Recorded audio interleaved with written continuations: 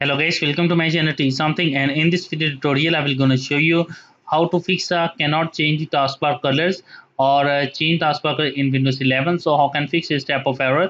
Let's get started. Before starting of the video, I humbly request you please subscribe my YouTube channel for more updates. So let's start. Okay guys, first of all going to your settings of your Windows, go to your personalization, click on colors. After scroll down, now you can see that show is disabled. Go to your choose your mode and click on dark. Scroll down.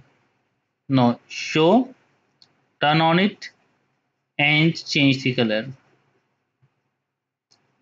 which you want to select it.